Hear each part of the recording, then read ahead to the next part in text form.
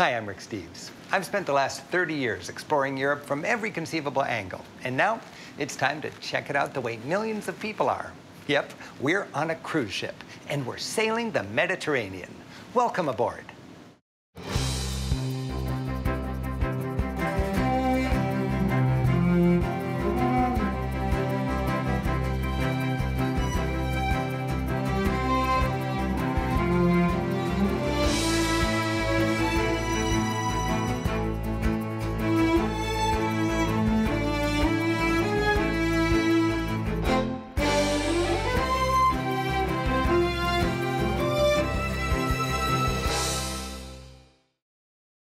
Cruising is really popular these days. In this special, I'd like to explore the ins and outs and pros and cons of this travel option.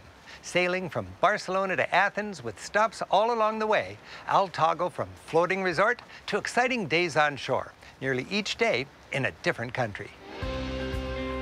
Massive cruise ships serve as both transportation and a floating hotel. From our ship, we'll visit some of the great ports of the Mediterranean and venture inland to some of Europe's iconic sites. We'll savor romantic island getaways and some lazy time on the beach. We'll learn how to make the most of the cruising experience, avoiding lines, eating quick but local, while exercising independence to get the most out of limited time on shore. Along with the efficiencies of cruising, we'll show the downsides, the inevitable congestion and commercialization that comes with mass tourism. And as we sail from port to port, we'll enjoy our time on board the ship, a virtual playground at sea. While these skills work on any cruise itinerary, we'll be cruising the Mediterranean. I'm not here to promote or put down cruising. For some people, it's a great choice, and for others, it's not.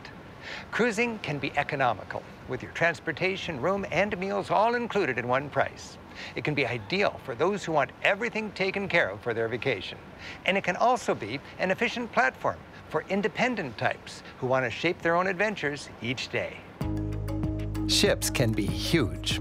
Ours has about 3,000 passengers with 1,500 crew scrambling to keep everyone well-served, safe, and happy. Is it good travel? It's up to you. The way I see it, of the guests on this ship, a third of them are just looking for a floating alternative to Las Vegas. A third of them are bucket list tourists, just checking things off their list. And a third of them are independent-minded travelers, well-prepared and eager to hit the ground running as soon as that gangway hits the pier. Wherever you start, you'll need to pack a little extra patience. It's a big logistical challenge to get several thousand people and their bags into their staterooms on the first day. Once on board, I do one thing right off the bat: move in thoroughly. Staterooms, while thoughtfully designed, are tight, so make things shipshape. If you use all your available storage space and are constantly on guard against clutter, there's plenty of room. I rarely use drawers in hotel rooms, but this is my home for my entire vacation. You just move in once, so do it right away, move in fully, and establish your ship-shape standards. On a cruise, you can get away with packing heavier. I bring more clothes than usual. How dressy you need to be is a matter of which cruise line you choose and your personal style. As cruising has become accessible to the middle class, it's also become more casual. This is as dressy as I get. Most people pack 3 kinds of outfits: smart casual for evenings, leisure wear for poolside and relaxing on the ship, and practical travel clothing for time on shore. Okay, I've moved in and we're on our way. We'll be in the French Riviera in the morning. We're settling into the rhythm of a Mediterranean cruise. Sail at night and explore a different port each day. By the way, have some fun with the key nautical terms. I'm standing near the front. That's the bow. The back, it's the stern. Left, port, and right is starboard. And remember, it's not a boat, it's a ship. Make a point on departure day to get to know your floating home. Take advantage of the signage to understand the layout. Modern ships are smartly designed. This ship has 1,500 staterooms on 12 decks gathered around a central atrium where you'll find places to shop, hang out, eat, and drink. In this floating resort, the top deck with its swimming pool is the equivalent of the beach. When it comes to fun in the sun, poolside seems to be the center of the universe. But if you crave the tranquility of a park, this ship has actual grass. I don't know what happened to shuffleboard, but a little bocce ball will do just fine. Cruising can work well for families and for groups traveling together.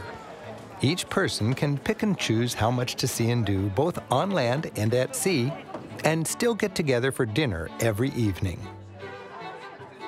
And cruising also works for people who can't walk well or who are less active. The entire ship is as accessible as any modern resort. Along with the advantages, cruising has its downsides. Many would say it can insulate you from the real Europe. You're going to the most famous places and seeing them at the same time with thousands of other tourists. That's just the nature of cruising.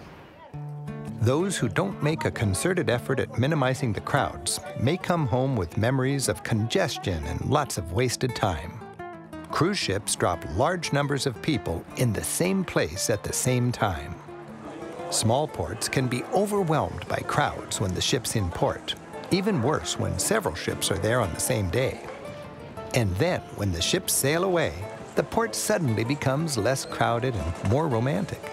Something cruisers won't experience because they're back on the ship heading to the next port. Many cruisers are not very energetic sightseers.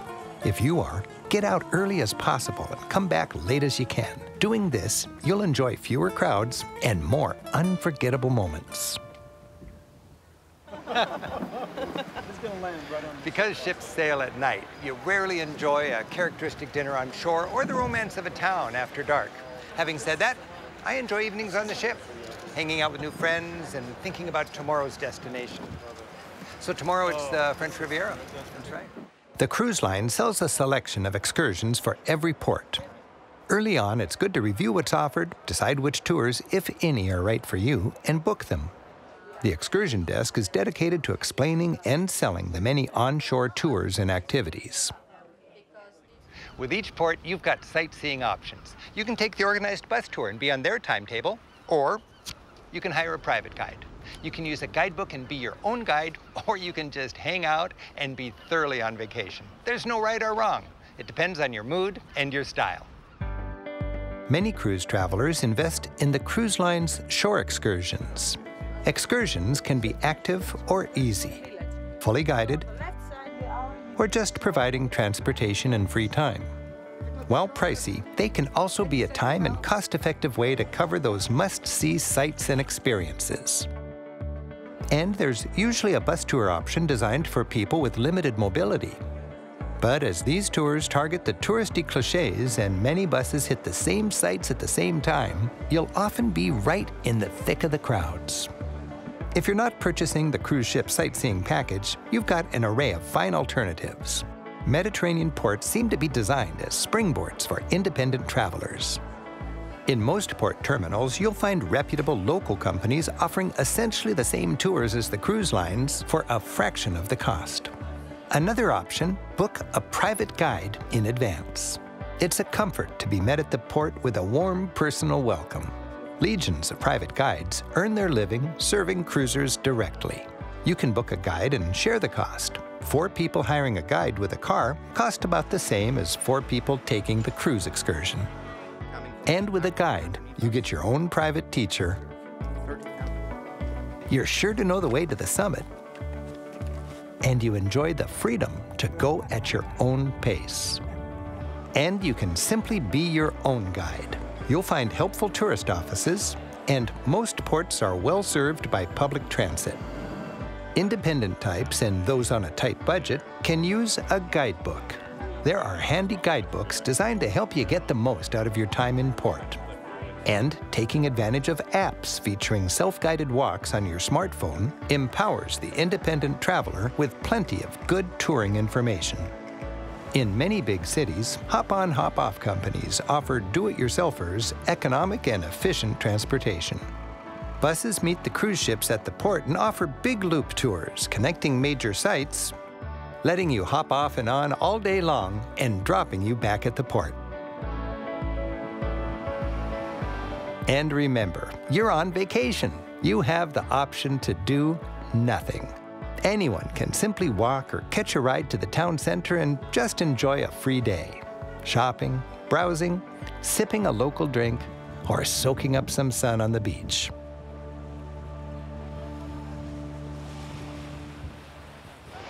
Be creative. Mix it up. Your goal, to get the most out of your vacation time and money, enjoy the best experiences, and have fun. Some stops feel made to order for town hopping. For example, the French Riviera. Many ships put in at Nice or Monte Carlo, but we're dropping the hook in Villefranche and tendering or shuttling in.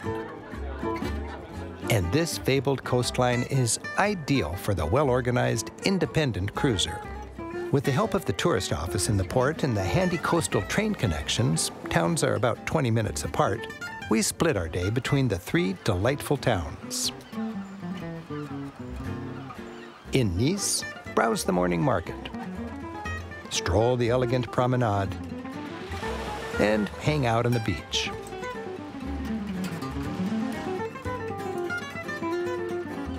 In Monaco, check out the toy soldier changing of the guard in the tiny country's palace. Lose some money at the casino.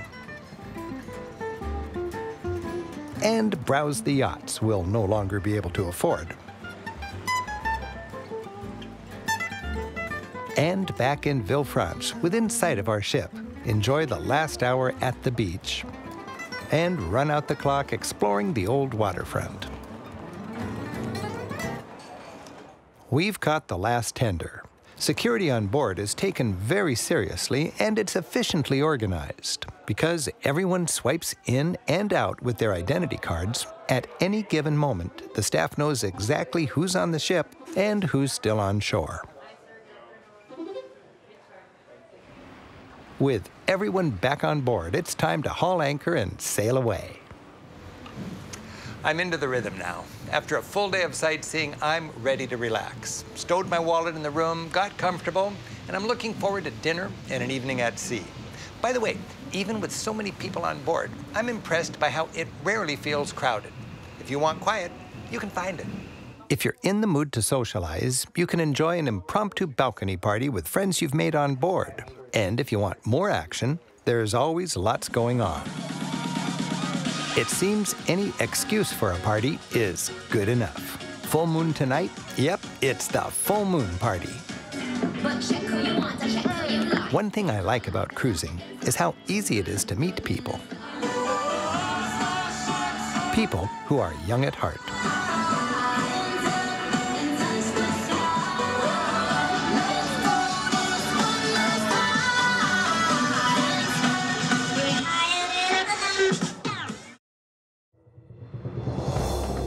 Many major cruise destinations are actually landlocked and far from the sea. For example, Florence. Our ship docks in La Spezia, a couple hours away by bus or train. Like in many cruise ports, we arrive in a gritty world of shipping containers and cranes. And from this springboard, lots of eager travelers are up and out early to catch their tour buses.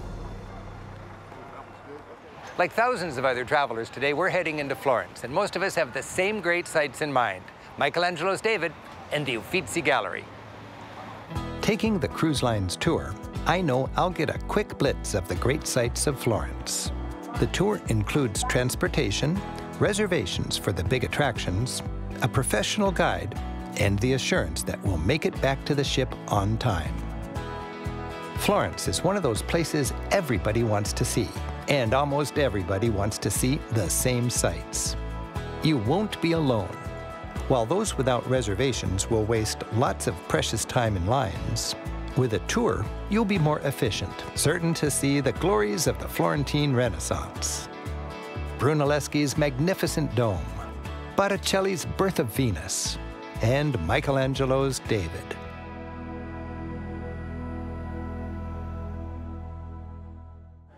Cruise ships are businesses. They need to make money, and there's not much profit in the base cost of a trip. So they need to make more money from land excursions and from extras you buy while on board.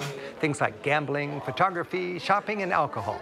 As smart consumers, it's important to understand the game plan.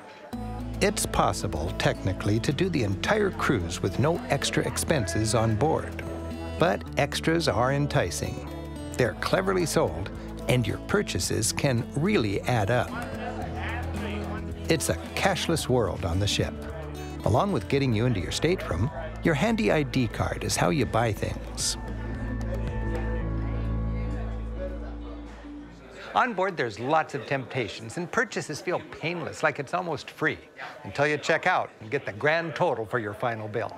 As the sun rises over the volcano Mount Vesuvius, we reach our next stop, Naples. It's one of Europe's most intense yet rewarding cities, and the cruise terminal is right downtown. Naples is a jumping-off point for many great sights. You can tour Pompeii, the ancient Roman city destroyed by the eruption of Mount Vesuvius in 79 AD.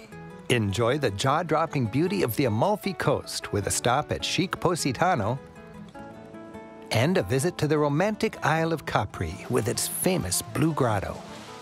Or simply venture into the city center from the cruise terminal.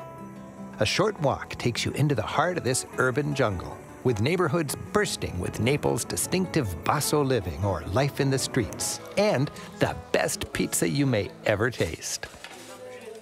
The food on our ship is good, but it generally ignores the cuisine of whatever port we're visiting. So, for lunch, rather than fast food or some forgettable sandwich, choose authentic local food designed to be eaten quickly. And here in Naples, it's gotta be pizza. Each country has its quick and easy go-to meal. It's tapas in Spain. My favorite Barcelona tapas bars are Basque style.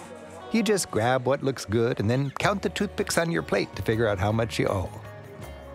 In France, I love a good salad niçoise. What better lunch in Nice? In Greece, a souvlaki pita is fast, tasty, and cheap. And in Istanbul, it's fresh fish right off the big tipsy dinghy. Ne kadar? So, 8 lira ikisi. Buyurun. this is Istanbul fast food. Occasionally, when the distance between ports is longer than an overnight ride, the ship spends an entire day at sea. You know, one of my favorite things about a Mediterranean cruise is the day at sea. Sleep in, leisurely brunch, read a book, just hang out by the pool. For activities on board, each evening a printed program with a busy schedule for the next day lands on your bed. Cruise lines work hard to make time on the ship enjoyable. They arrange something for everyone. Poolside is ground zero for fun and relaxation outdoors. Every day is filled with ship-sponsored activities, like dance classes. And there are plenty of other ways to enjoy the sunny hours on deck.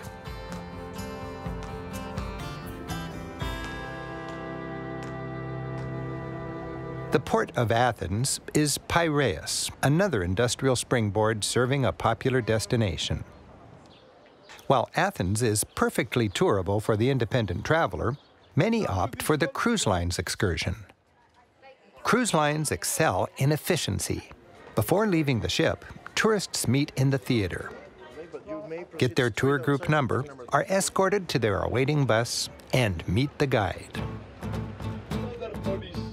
Within minutes, they're on their way as he narrates the ride into town with information about the leading city of ancient Greece, the home of Socrates and Plato. And everyone's got their sights on the Acropolis. Our group converges with other groups, and everyone clambers up the famous hill. While cruisers are unavoidably a part of this crush, guides do a good job of managing the cruise ship rush hour each morning. Once on top, tourists marvel at the iconic Parthenon as guides do their best to bring the ruins to life. And from the summit of this historic bluff, all are rewarded with a commanding view of sprawling Athens. After each day of sightseeing back at the ship, passengers enjoy the ritual welcome. A cool cloth and a refreshing drink, and they're back home in their floating resort. Our last two stops are fabled Greek islands in the Aegean Sea. The Isle of Mykonos comes with a classic whitewashed Greek port. While a small island with a small main town, it's a standard stop for the big cruise ships. As always, it's smart to get an early start. We got the first tender, beat the crowds and beat the heat. It's easy to enjoy Mykonos town with no planning, no tour, and no guide. This is a stop which lends itself to unstructured free time, just lazing on the beach, wandering and browsing the shops. Like most Greek islands, Mykonos offers a range of beaches. The most trendy is Paradise, one of the ultimate party scenes in the Aegean. The Paradise action is non-stop. The DJ's busy all day as the cruise set joins the backpackers from around the world to make the scene. As is standard around here, beaches rent comfortable lounge furniture with umbrellas. Just plop on to whatever appeals. Don't worry, drinks will come to you. Back on the ship, we set sail for our last Greek island. By the nature of a cruise schedule, dinners are at sea. Food is unlimited and generally included. Traditionally, there's one big dining room where cruisers have a set table and dining time with the same table mates and a chance to get to know their server. But that's changing as people want less formality and more flexibility. Now there are more choices. Cafes, snack bars, and a burger grill poolside. The standby is a sprawling cafeteria with a huge and efficient selection of food available at almost any hour. And ships also offer a variety of higher quality specialty restaurants. These are more formal, often require reservations, and come with a surcharge. If you don't mind the extra fee, they can be a romantic and tasty splurge. Many cruise lines still have formal night about once a week, usually on the day at sea. While this is becoming more optional, the personality of the ship changes on these evenings. On our ship, the dress code was called casual chic rather than formal. If you don't want to dress up, no problem. Just steer clear of the formal areas. But for many people, this is the time to put on a suit and tie or a glamorous gown. When you're dressed up, a moment like this, at sea by moonlight, is especially romantic.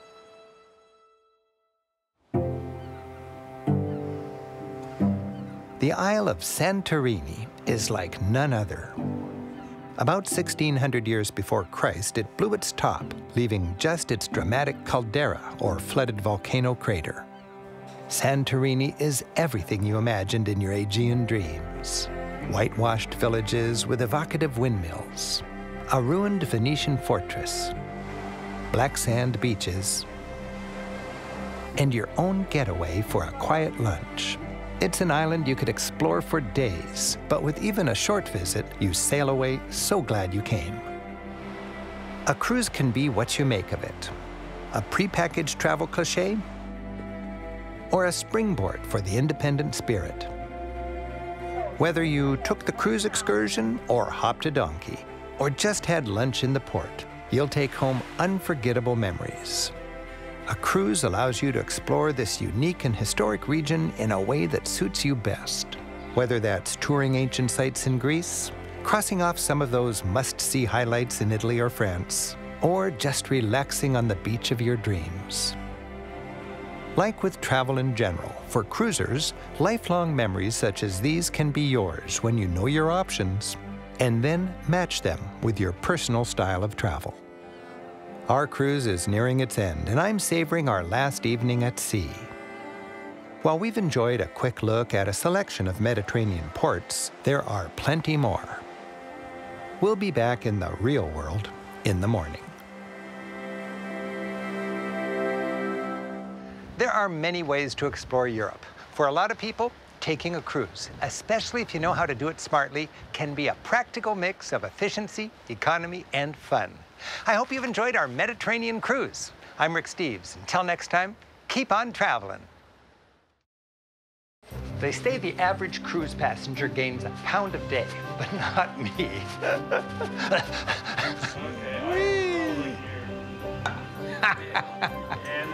Okay. I gotta be in your honeymoon. Yes, you do. All right. Awesome. Ah.